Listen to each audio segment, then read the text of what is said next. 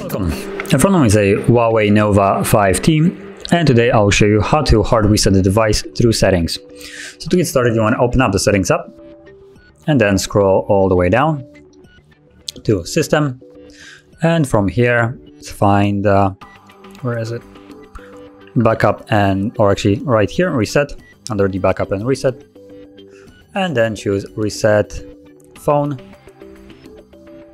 It will give you a warning message what will remove, so you can see it removes your accounts, app, data, system settings, installed apps, music, photos, all files on the internal storage. So basically everything that you have put on the device will be removed.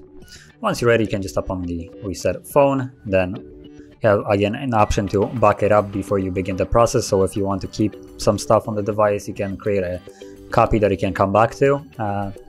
So you just tap on backup and it will make it. And if you don't feel like backing it up or you don't have any need for it, you can proceed by tapping on Reset Phone, and the process will now begin. It's going to take a couple minutes. Once it's finished, we should be then greeted with the Android setup screen. So I'll be back once that is actually visible.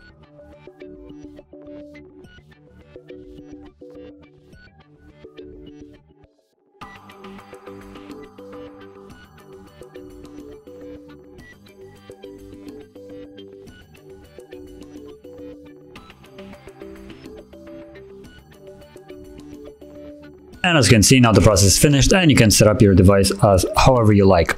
So if you found this very helpful, don't forget to hit like, subscribe, and thanks for watching.